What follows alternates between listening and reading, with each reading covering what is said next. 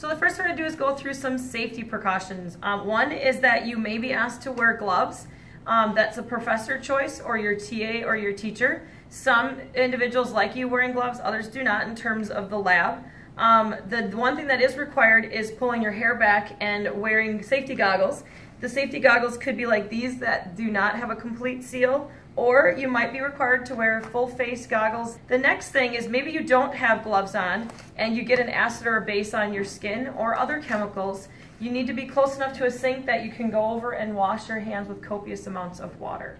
It's important to know the location of your fire blanket. Now in the titration you probably won't need that, but the most important thing is an eye wash and a safety shower, and also titrations involve a lot of glassware. So knowing where your broken glass container is and to have a broom and a dustpan to be able to pick up any glass, not with your hands. Last but not least, make sure that you always have pants, closed-toed shoes, and that you follow directions and stay kind of what I call alert in lab, because they will help you get through lab in a safe manner. So these are all the pieces of equipment you're going to need in a standard titration that does not involve a pH sensor. You will need an electronic balance, a weighing boat, and a scupula. That could be if you are going to use a solid acid, maybe potassium hydrogen phthalate called KHP is the most common example. That would then go into an Erlenmeyer flask. The other thing that you'll need is you'll need a pipette pump and graduated pipette to measure a liquid acid or base. In this case, we might measure the volume of distilled white vinegar using a pipette pump and graduated pipette. The other option is to use a graduated cylinder, but you'd want that as accurate as you could. The next piece of equipment you're going to need is a burette clamp and a ring stand, because you're going to need to clamp in this device called a buret. This is where your solution of known concentration or the standard goes, or you might standardize the solution that you're putting in here. That's common with the KHP. Use a funnel to fill that burette so you don't spill. The next thing you're going to need is a variety of different size beakers to either be waste beakers or maybe they're going to contain your known solution or your unknown solution. You'll need an indicator if you're not using a pH sensor to let you know when you've reached the equivalence point. And last but not least, you can use distilled water to rinse down the outsides of the Erlenmeyer flask or the inside of this burette or maybe even the inside of this pipette. The first step in a titration is to clean and prepare your burette. You need to make sure that before you add any solution into here or water that your stopcock is in the perpendicular position to the tip of the entire burette. The other thing is be very careful when you're moving the burette around that you're not hitting the top or the tip on any table or water faucets. The other thing is if you don't have a sink, you're going to want to have a waste beaker nearby to put all these rinsings into. So the first step again is make sure that that is in the what's called the off position. You're going to rinse down the inside of the burette with water. You'll want to add about 5 to 10 milliliters of water, and then you're going to run that water through the tip. If it doesn't start dripping through, kind of give it a shake and it will end up coming out the bottom due to pressure. The other thing you can do is to turn this, again, be very careful, and just tip it upside down into the sink. You'll want to do that a few times with water. The next step in a titration is to rinse the inside of your burette with the solution that's going to go in it. Typically it's the standard solution or the solution you're trying to standardize. In this case I'm using sodium hydroxide. Pour a small amount of that, maybe 20 mils, into a small beaker. Make sure you cap that bottle. The next step is going to be making sure again that your stopcock is closed.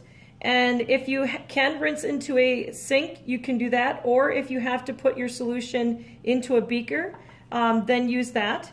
You can use a funnel to fill, or you can try to pour directly from the beaker. I'll use a funnel. Pour about 5 to 10 mils into the burette. Rinse through the tip. Make sure you're trying to remove any air bubbles. And again, if you had to capture this in a beaker, you could do that also. So rinse through the burette tip. Take the burette and take it and make sure you don't hit anything, but you roll the solution to coat the entire inside of this burette, and then all of that will need to go into a waste beaker again or into the sink. And then you'll need to repeat that 2 more times with 2 more rinsings of that standard solution. The next step in a titration is to take your solution of known concentration, the titrant, and pour some in a beaker. Make sure that you don't pour too much more than 50 milliliters because the burettes typically hold 50 mils, and if you have too much in here and you pour it in, you may overfill the burette. If you're tall enough to fill the burette in the stand, in the burette clamp, then just pour it through at the top of the funnel. If you're not tall enough, you may have to pull it off of the burette clamp, make sure you don't hit anything, and again, bring it down to your level, and take your solution that you're filling it up with. Make sure that that stopcock is closed, and if you're concerned, I would fill it over a sink and fill it slowly. If you're filling it in the burette stand, it's very important that you don't have any of your solution that you're trying to test underneath in case you do overfill. The other thing to watch out for is that you don't hit the bottom of the ring stand. So you can pour it in.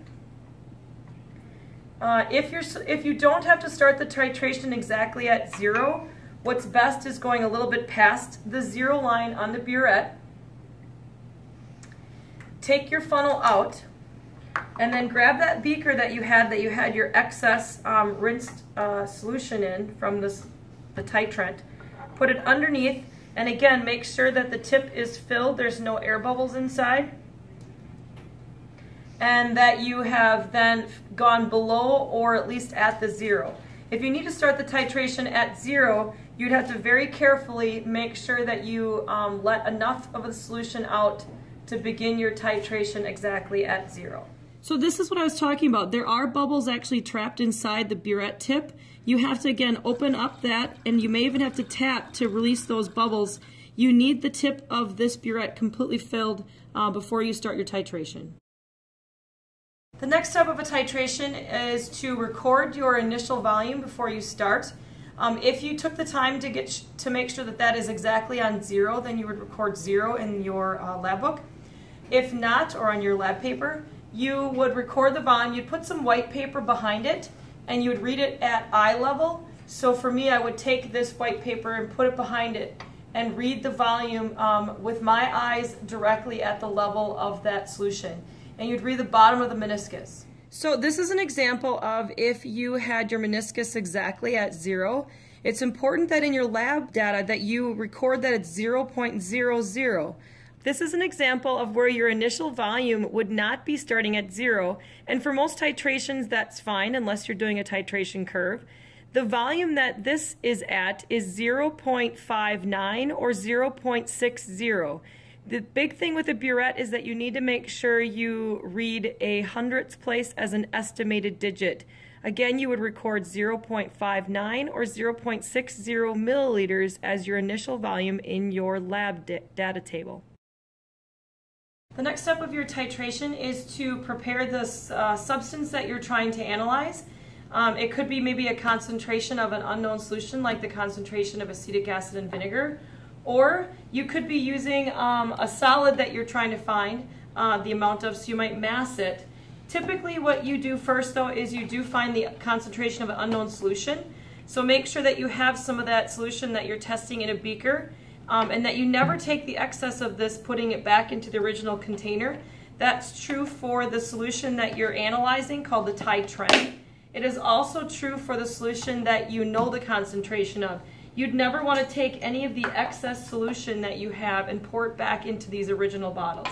So make sure those get put aside so that you don't use those. The other thing is when you end up with a lot of beakers, you may want to label the beaker so you know what it is. It's very common in chemistry that all solutions are all typically clear and colorless. So on to the next step of getting our solution that we're analyzing called the titrant into our Erlenmeyer flask. You can use a graduated cylinder and take your solution and pour a certain amount of it into a grad cylinder, whatever your teacher has asked you to measure. Record that volume in a data table and then pour that into your Erlenmeyer flask. Or another option in case the grad cylinders you have are not very accurate, because typically they only read to 1 decimal place, you can use a pipette and a pipette pump.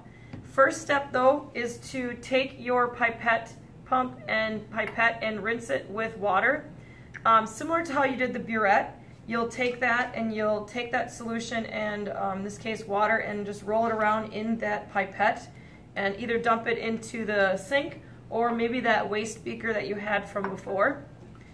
And you'll need to do that a couple times, usually it's 2 or 3 times.